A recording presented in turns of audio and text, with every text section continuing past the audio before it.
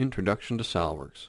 In this tutorial, we'll create multiple circular bases and multiple circular cuts. We'll also create a circular pattern. Later on, in a separate tutorial, we'll make this drawing. I'll create a new part and click OK. The tutorial template that's being used has units set to MMGS and a dimension standard actually set to ISO, not ANSI. To begin, I'll draw a circular base, starting with the extruded boss base command.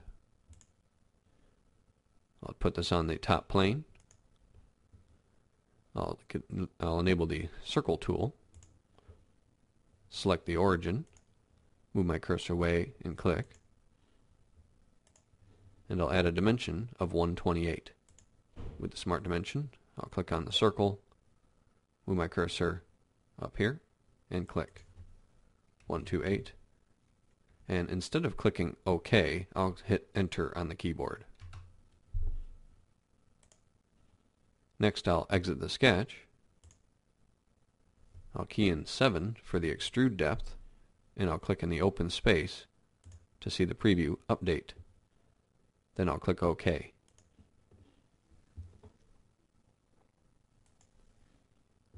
Next, I'll save the part as pressure plate.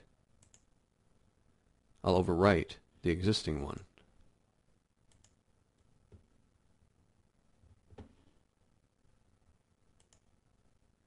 Next, I'll add a boss. I'll start again with the extruded boss base command. This time I'll select the top face. I'll reorient to a top view. I'll draw a circle centered at the origin. I'm not going to click OK to these property managers. That step may be unnecessary in some cases, such as after drawing sketch geometry. I'll move directly to the Smart Dimension tool, click on the circle, and key in a dimension of 75. Next, I'll offset the entities by 5. I'll select Offset Entities. I'll click on the circle, and then I'll key in 5 and turn on Reverse and click OK. I'll exit the sketch. I'll select Trimetric to see the preview better. I'll key in 12 for the depth, and I'll click OK. Next, I'll create the center hole cut. I'll select Extruded Cut. I'll select this face, and then I'll reorient to a top view. I'll draw a circle centered at the origin, and I'll dimension the circle 25.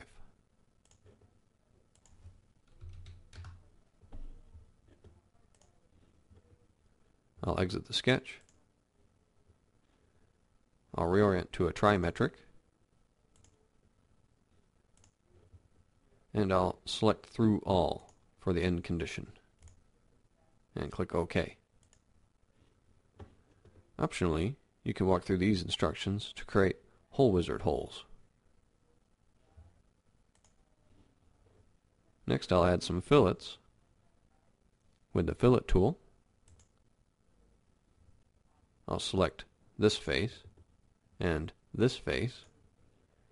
When I key in 2 and click in space, I should see a preview as long as full preview is selected. I'll click OK. Next, I'll create another extrude. Select Extruded Boss Base. I'll select this face, reorient to a top view. I'll expand the line flyout to find centerline. I'll click on the origin, move my cursor up, click again.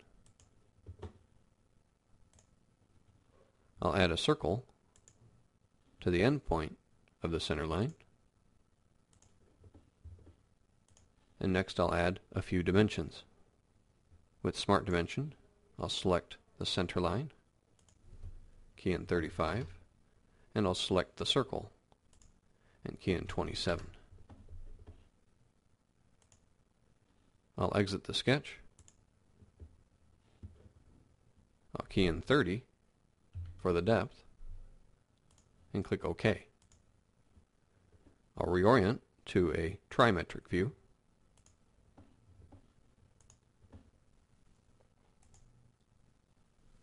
Next, I'll make a cut through that boss. I'll select Extruded Cut. I'll select this top face.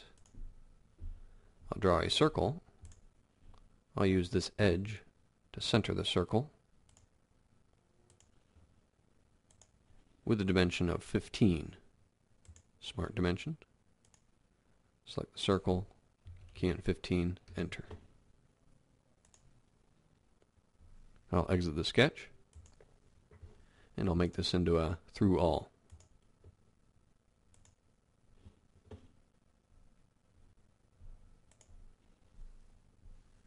To add a few fillets, I'll change to a Hidden Lines Visible mode.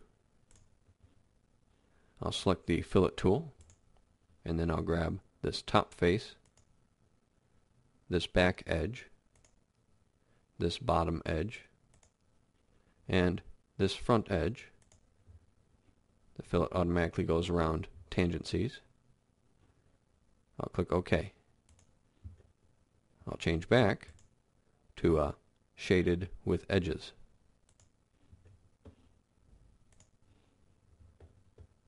Next, I'll create a circular pattern with 6 instances.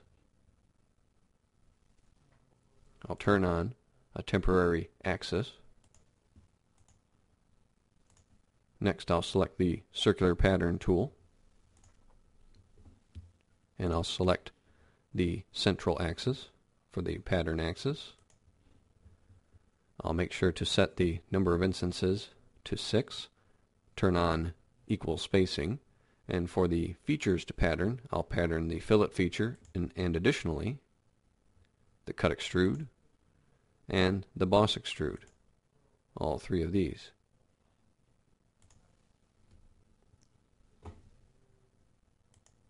Finally, for the last feature, I'll add a couple of fillets.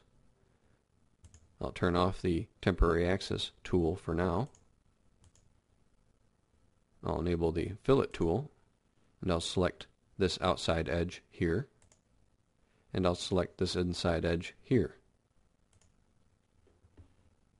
After clicking OK, I'll save my part. Thank you.